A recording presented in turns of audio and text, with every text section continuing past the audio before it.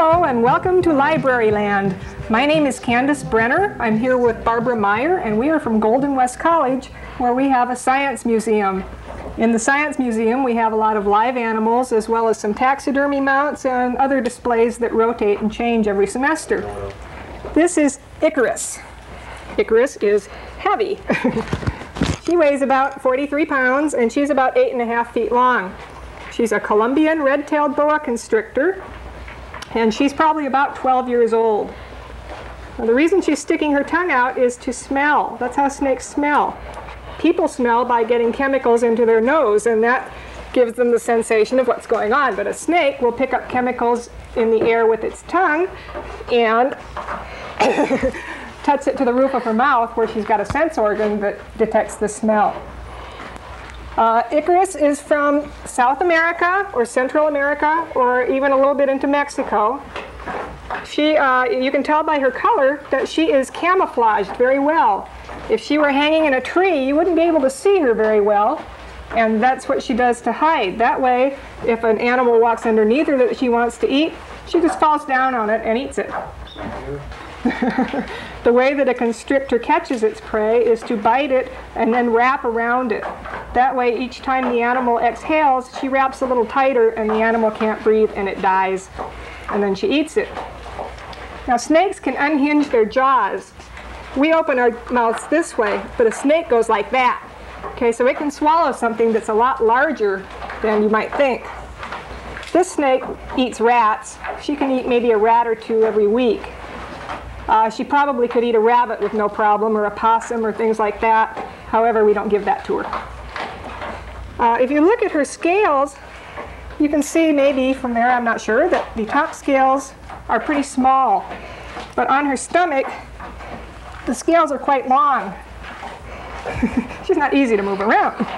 Okay, these longer scales help her to grip the road when she's crawling so that she doesn't slip.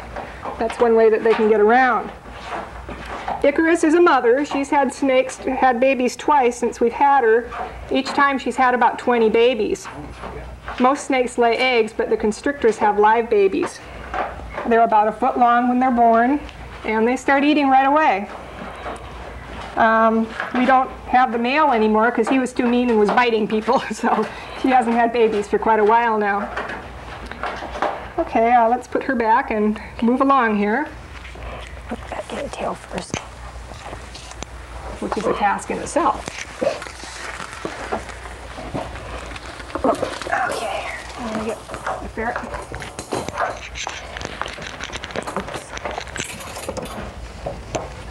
The reason I got the snake out first is because I don't want to smell like something warm and furry. If I were to handle the ferret and then handle the snake, I might smell like lunch and the snake might try to eat me. And that's not good.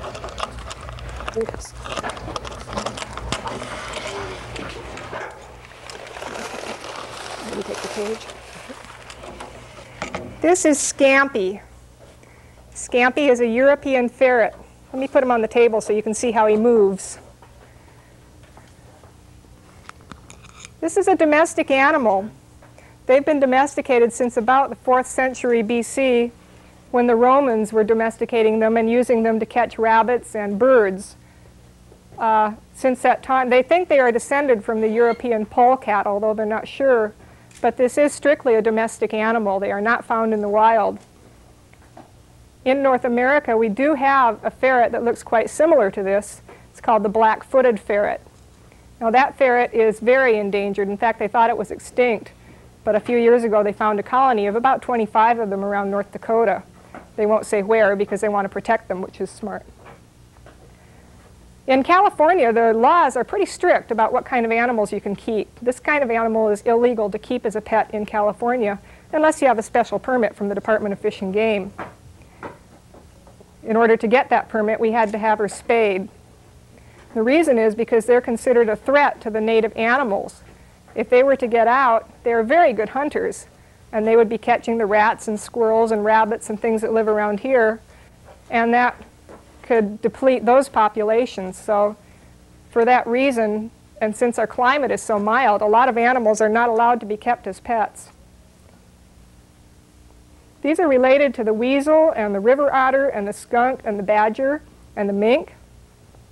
very playful animal, very friendly. They can be very sociable if they're raised since they're little and handled a lot. You can get him to run a little bit. Sometimes he runs sideways, he does somersaults, he does all kinds of strange things. Some animals have masks like this to help protect their eyes. If an animal is in a fight with another animal, the animals often try to attack each other's eyes and disable them. When they have a mask through their eyes, it makes it harder to see the eyes, and that way it helps protect the eyes of the animal. Now this animal you can see is very long, very streamlined, has very short legs. These are well designed for burrowing. Okay, they go into holes and they track the rabbits and the mice and catch animals that way. Also, their ears are very small, and that helps to keep them from getting dirt in their ears when they're going down the tunnels. These are very inquisitive. Sometimes their fur is used, but not too often, fortunately. The family they're in is the Mustelidae family, like the skunk. These have an odor, although they don't squirt it like a skunk. Usually when you have them spayed or neutered, you'll have their scent gland removed. If you don't, they're pretty musky smelling. But they are quite an amusing pet. A lot of states do allow you to keep them as pets.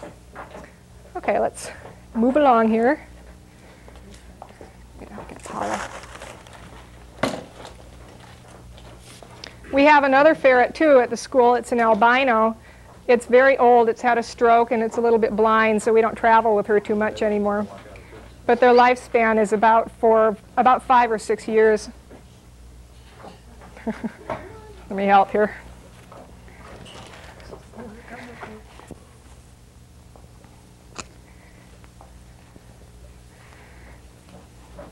This is Apollo. Apollo is an umbrella cockatoo. There's quite a few different kinds of cockatoos. They're from Australia and Indonesia and around that area. This kind is mostly white, but he does have some yellow color on his wings. You can see his wings are trimmed. We cut the feathers on the wings, and that keeps the bird from flying away. When we travel with our animals, we have to do that as a precaution. And a lot of times if you get a new animal, you'll want to do that to train them. But it's painless. It's like cutting a fingernail, and the wings will grow back. This bird is a male. It's real hard to tell with a lot of birds whether it's a male or a female, but you can tell with the cockatoo because if it's eye color, the male has a very dark colored eye. The female has a reddish-brown eye. So this one is a male. He's full grown. He's about 1.5 years old now. He's quite friendly. This is a very friendly type of parrot. They're easier to tame than some of them. Okay, to get these birds, they catch them in Indonesia or wherever, and they bring them into this country, and they have to keep them in quarantine for about a month. Now this bird has a ring on his leg. That means that he's been in quarantine. This is very important because some birds can bring in diseases such as the Newcastle's disease that can affect the poultry industry, for instance, and wipe them out. So they have to be very carefully regulated. There is quite a bird smuggling business and a lot of money to be made in it, but a good proportion of the birds, well over half of them, will die in transport that way. Plus it can deplete the natural populations and it can cause them to become endangered. In Australia, in Sydney, some of the cockatoos have started eating the houses. They're chewing up the wood shingles and the woodwork around the windows, and because they're somewhat protected, the people really can't do anything. They put up scarecrows and they put gels to repel them, and it's not working. The insurance companies won't repay them because they say cockatoo attacks are an act of God. So it's kind of a problem. However, this guy is a very nice pet. Usually your cockatoo will be a little bit more brilliant white. This one's kind of a dirty white because he's so popular with all the students. They pet him and kiss him all the time and get him dirty. Okay, we'll go on to the next bird.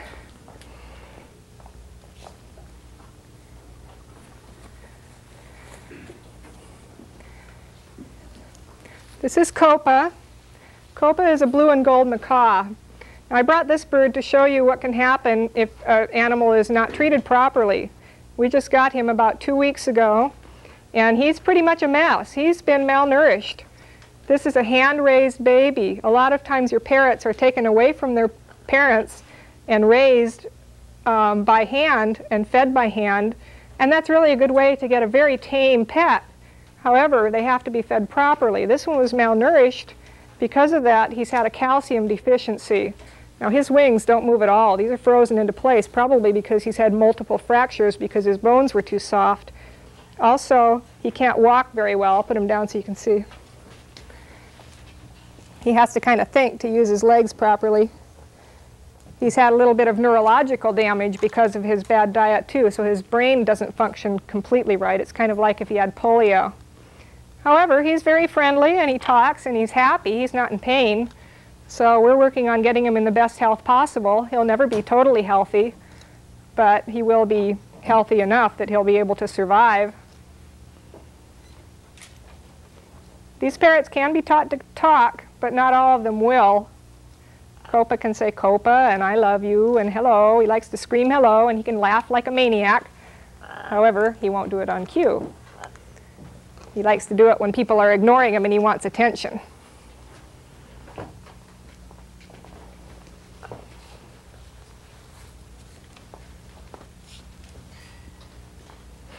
We have quite a few taxidermy mounts in the museum, such as this pelican and the bobcat, the coyote.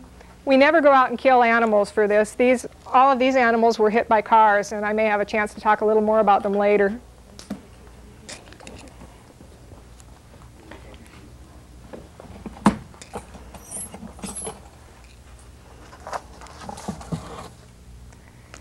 This is Bullseye. Bullseye is a possum. He's not quite full grown yet. We got him as a small baby. The reason we call him Bullseye is because he had a hole right between his eyes when we got him. It was quite large. It's pretty much healed up, and you can't see it too well anymore. But it lasted for several months. The vet really didn't know what caused it except possibly a fall.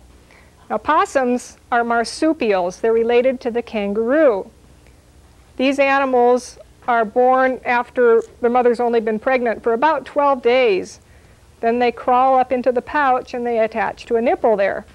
There can be 12 to 13 babies in the pouch, and they'll stay in there for about 100 days.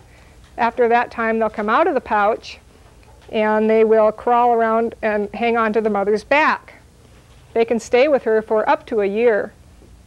Usually they don't stay quite that long. Now you can imagine with that many babies clinging to her that they can fall off once in a while, and they do. This one was found by some kids in my neighborhood who brought him to me, and we raised him. We fed him baby food, Gerber's baby foods such as chicken and vegetables. These are omnivores. That means that they eat both meat and vegetables and fruit and anything they can get a hold of. That's why they survive so well in your neighborhood. Probably a lot of you have seen these crawling on your fence or dead on the freeway. They're very common in this area. They like to eat your cat food and they like to get into your garbage. Okay, these guys are pretty harmless though. The only way they're going to give you trouble is if your animal corners them or something. Then they'll fight. But if you leave them alone, they pretty much leave you alone. They are usually not considered to carry rabies, and they are not really a danger in any way. Possums have a tail which is prehensile. That means that they can hang on with it. See if I can get him to do that. He's clinging to me with all he's worth. Okay, can you see that? He can just hang on with his tail, just like a monkey. You wouldn't want to try this with your dog or cat because it would really hurt him. Now also, you can see here that he's got thumbs on his back feet. This is the only non-monkey type animal, non-primate, to have a thumb. It makes him a very efficient climber. Possums are nocturnal. That means that they're active at night. They'll sleep during the day and they'll roam around at night. Now these little beady eyes don't have real great vision. They have very large whiskers and they can feel their way around quite well with that, and their hearing is pretty good. They also have very soft fur, and that is often used in collars of ladies' coats and things like that. Some people eat them too, especially in the South, not so much around here. They say they're pretty tasty, a little greasy maybe. I prefer not to myself. Possums have more teeth than any other animal. I don't know if you can see his fangs here, but they have about 4 more teeth than any other mammal. They also tend to drool constantly. You can see his nose is about to drip there. He's nervous. They drool. Usually he opens his mouth and slobbers all the time. They are an incredibly stupid animal. I'm sorry, but you are. They don't really seem to have any personality at all. And as a baby, I really have never seen one play. I certainly wouldn't recommend one as a pet because they have no personality and they're kind of dirty. But they're pretty innocuous. They don't bother us too much. They have a very short lifespan, though. They only live about 2 to 3 years, which is kind of surprising considering how large an animal they are. But they do have quite a short lifespan. Okay. Oh, good idea. Here you go, Bullseye.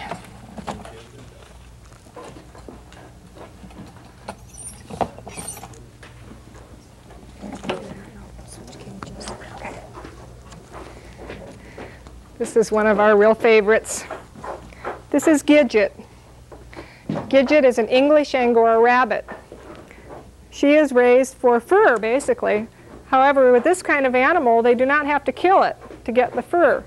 They just can basically pull it out. It comes out quite easily. So they pull it out or they brush it out, and they can do that about every 10 weeks and harvest quite a bit of fur from these guys. Now, this sweater I have on is part Angora. You can see what a soft look it gives to a sweater. It's very expensive, though. One skein of yarn is worth about $80 if it's totally Angora wool. So a sweater this size would be worth about $300, $400 if it was pure Angora. These rabbits would not be found in the wild. They are bred just for their fur. There is also, there's your ears, there's also a French Angora rabbit. It has a bare face, but it also has the long fur as the English Angora has. These animals make really nice pets. They're very, very friendly as rabbits go. This one runs loose in our lab and our museum all the time, and the students are just crazy about him. They pet him all the time, and everybody comes to visit him after they graduate. The only problem with them is you have to brush them continuously because they do shed and they get matted very fast. They're very hard to clip. It's hard to clip this fur because it's so dense that it burns out your clippers, and they have to be sharpened after each rabbit. So it's pretty hard to find a groomer that'll do it. And their skin is so tender that if you try to cut it with scissors, you have to be very careful because it's very easy to nick them and hurt them. Anyway, that's Gidget.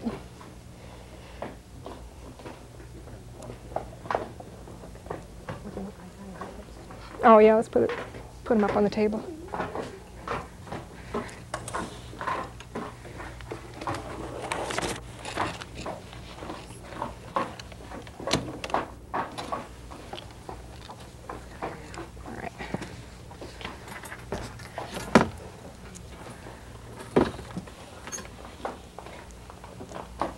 I'm going to be a coward and wear a glove for this one.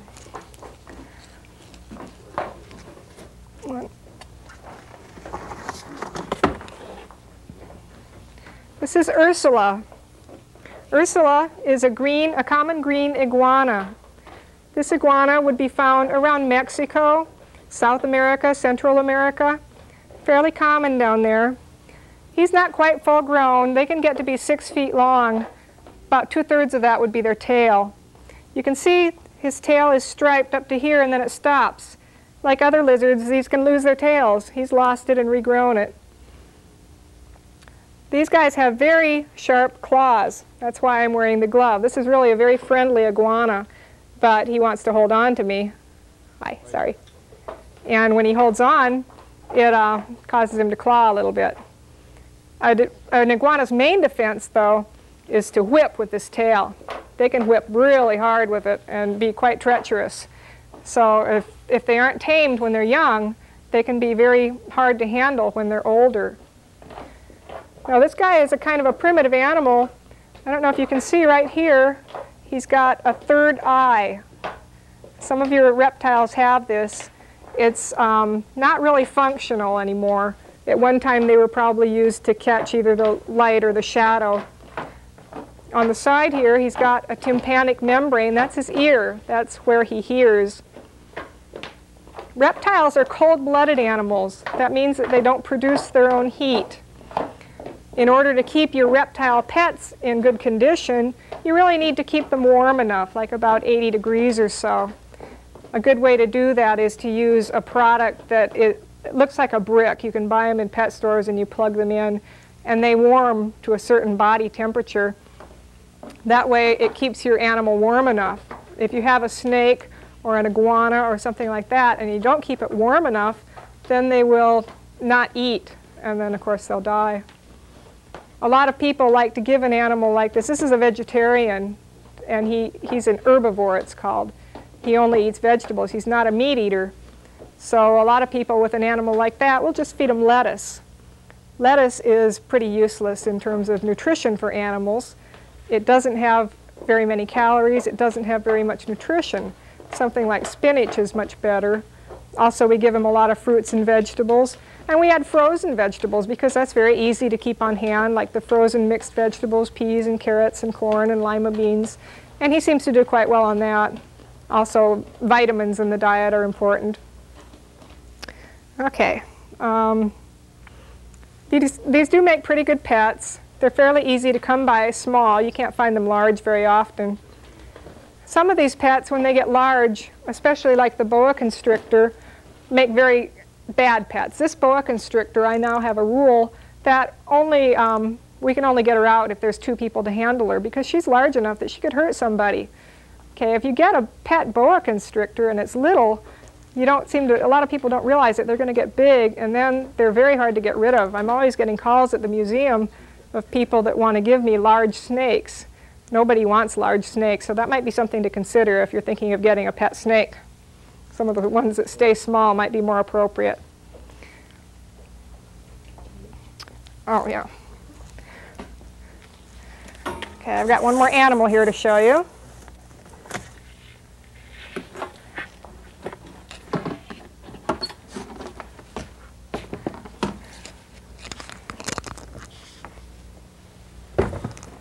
See if I can get him out of his cage here. Yeah, you can take that.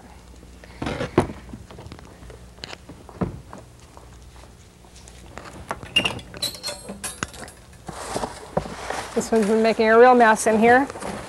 Let's move this out of the way. I have to come over this way. I heard that.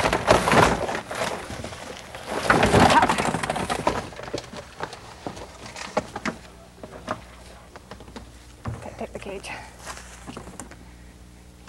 Whew. This is Arthur armadillo. Armadillos are really amazing animals. I'll move him. Help. They have sharp claws, which they use for digging. I'm going to put some worms out here for them, see if we can get them to eat. Their reflex is to jump. Here. Here. There you go. Armadillos are insect eaters. They have very small teeth.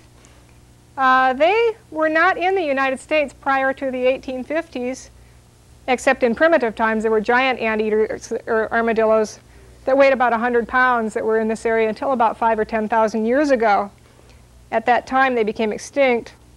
Around the 1850s, when the native cats and things had been wiped out pretty much, the armadillos started moving north from Mexico into the United States. Since that time, they have spread through Texas, Louisiana, all the way over to Florida, as far north as the border of Kansas. They really have very few natural enemies except the automobile. Pardon me. The automobile is a problem because their startle reflex is to jump. So if a car goes over them, even if the wheels don't hit them, they jump and it kills them. That's why there's so many dead ones on the road in Texas and areas like that. This is a very important animal for medical research now. The leprosy will grow in these armadillos and it will not grow in any other animal. So for leprosy research, they have really been invaluable. They have allowed the production of a chemical that is used to determine the prognosis, how bad leprosy will be in patients. And now, for the first time, they're starting to develop a leprosy vaccine that will be tested soon. there's still about 12 to 13 million people in the world that have leprosy, so this is a very valuable thing. Okay, I think we're about out of time. So I'd like to thank you for watching our show, and hope you come visit us in the museum sometime at Golden West College. It's in the Math Science Building, room 114. We also can arrange group tours, and we have a limited number of tours that can go out to schools. So give us a call sometime. Thank you.